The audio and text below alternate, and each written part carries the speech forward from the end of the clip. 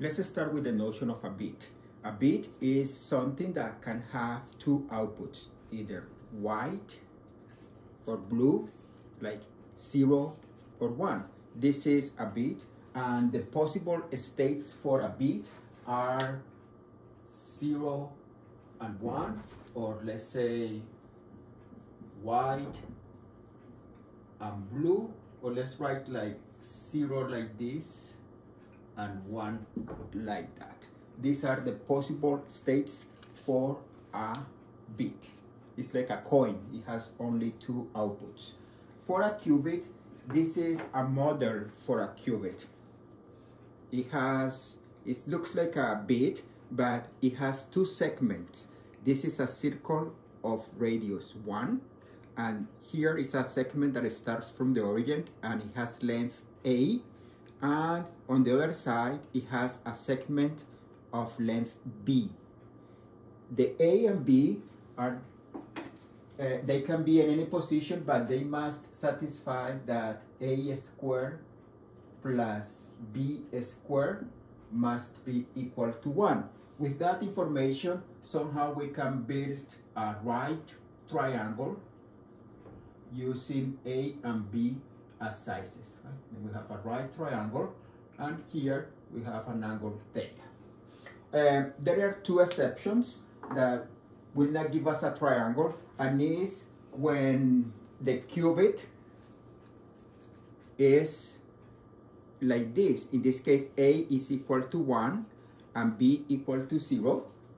And the other one is when the qubit, when B is equal to 1 and A equal to 0. When this happens, we say that the qubit is in the position 0. And when this happens, we say that the qubit is in the position 1. Then, even though the qubit can have any one of these stages, we will never see it like this. The qubit is like in a black box, right? And it turns out that when we take a look at it, then we are either going to be picking up something like this. When we measure the qubit, we will be getting like a 0, or we will be getting something like a 1. And what is the role of the A and B? Notice that A squared plus B squared is equal to 1. Then, for example, if A squared is 0.7 and B squared is 0.3, then we have that for that particular qubit, anytime we take the qubit, we're going to be getting 0, like this qubit. When we measure it, we will be getting this 70% of the times, and we're going to be getting this qubit 30% of the time. That's the interpretation of the A and B, but that's when we measure it. The good thing is that when we don't measure it, it's like in a black box, and with a computer, with a quantum computer, we can modify the qubit, but without measuring. Remember, anytime we measure it, we are going to be getting either a 0 or a 1. Let's see how many parameters we need to describe a qubit.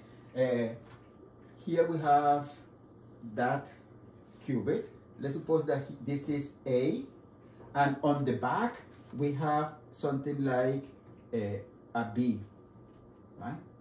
We have B. And this angle, phi, in principle, it can be anything. That angle can be anything. That's like a property of the qubit. It comes with the possible states of a qubit. Then we notice that we need two parameters. We need the parameter phi that moves from 0 to 2 pi, and we need the parameter theta that somehow tell us about the A and B, the length A and B. This goes from 0 to pi over 2. And then we need two parameters. We can describe all the qubits with two parameters, and it is not difficult to see that we have all qubits represented on a sphere. We do a sphere, we can put some coordinates let's suppose that this is the z-axis, this is the x-axis, and this is the y-axis. And then for any qubit, we can represent a qubit with this point. And the relation with this angle is that this angle from the z-axis to this point in the sphere is 2 times theta, and this projection here is phi. Then, for example, when theta equals 0, that means that A is 1 and B is 0. That corresponds with this qubit, right? A equal 1, B equal 0, and then that qubit is here, is the North Pole. And when theta equal pi over 2, then A is equal 0, B is equal 1, and that corresponds with this qubit. And that goes with the 2 theta will be pi, measuring an angle of 2 pi will give us here to the South Pole. This is 1. If we think about, for example, the qubit when A and B are like right opposite to each other and they are the same, right? This qubit, right?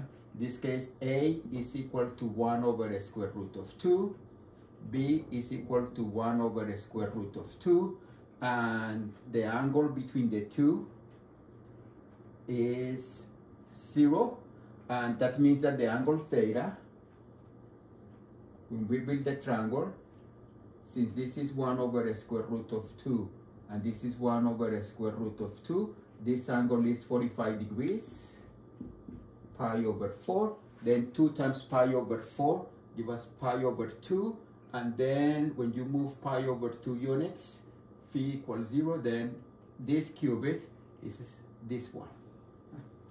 By the way, this qubit is represented like 1 over a square root of 2, 0, plus 1 over a square root of 2, 1. We can use complex numbers to represent a qubit. Let's do that.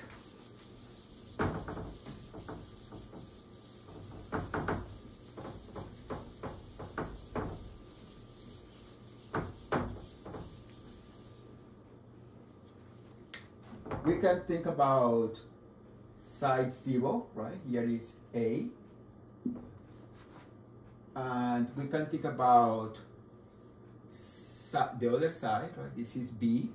And we can set up a system of coordinates.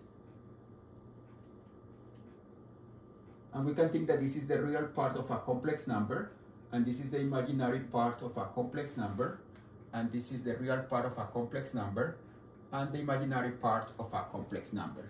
Then with these coordinates, we have that this segment is given by a complex number of the form x1 plus I times y1, and this one is a complex number of the form x2 plus I y2. And for that reason, the qubits can be represented as elements in the cross product C cross C, right? Which is C2.